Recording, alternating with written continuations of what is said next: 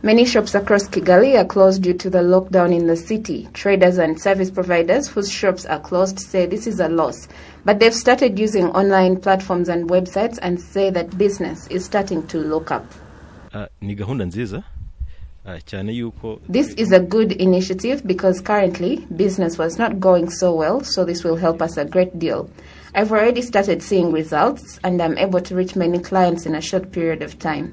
Clients are able to go onto the internet and see all our services and products. Getting a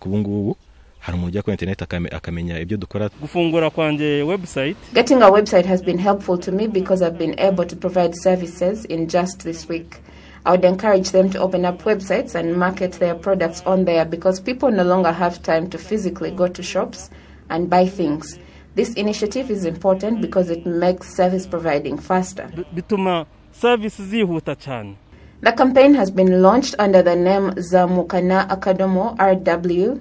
Under the new program, RICTA provides this service at reduced prices. In partnership, website developers work with the Rwanda Internet Community and Technology Alliance until it is a reliable and commercially viable option.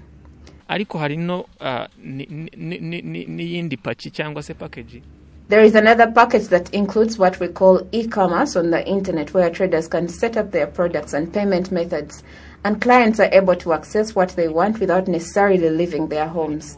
If someone can order something online from China and they deliver, why wouldn't it be possible to do the same, say, from Nyarugenje to Chichuchiro?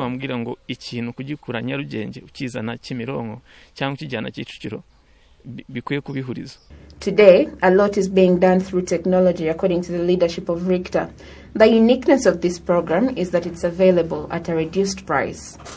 Ingabire Grace from the Rwanda Internet Community and Technology Alliance says that technology is a business solution because it aims to bring businesses together and help them do their business online, where they can also access new markets. It has a purpose of serving businesses that have been affected by the COVID-19 pandemic. As you might know, some of the businesses are home, some others are still working on an operation, on a rotation basis. So we think this is the right time to sensitize businesses to start selling and to start doing their businesses online. So we believe this is the right time that people need to understand that there is an opportunity to still keep your business operational while you are home, while you can use online presence. They should not fear.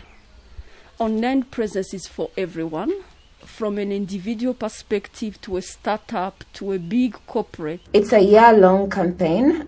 More than 100 people, including traders and service providers, have already been given websites. The first 3 months are free of charge for those who need a website. And as for those requiring a Tier First website, they will begin paying 50,000 Rwanda francs next year, 250,000 Rwanda francs for Tier 2, and as much as 500,000 Rwanda francs for Tier 3.